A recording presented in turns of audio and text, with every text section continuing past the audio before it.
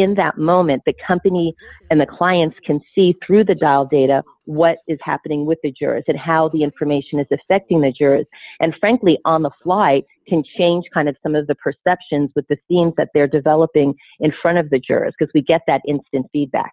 Well, honestly, it's priceless, because what happens is as the attorneys are presenting before the jurors, we're in the back of the room behind the one-way mirror, and we're making notes and we're printing out data and we're talking about it. We can then basically rewrite the plaintiff rebuttal on the fly before they go in there with that information that we learned from actual mock jurors. I think it's always very telling to a client who comes into a mock kind of overconfident, which is very often the case. I guess the one case that stands out, the mock showed through the trial that there was almost nowhere to win.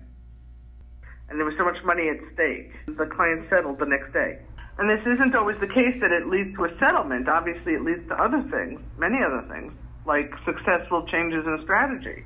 Almost every single time, clients are absolutely thrilled and delighted that they're going to have real data in the moment. I wouldn't want to do research without it, and that's a fact.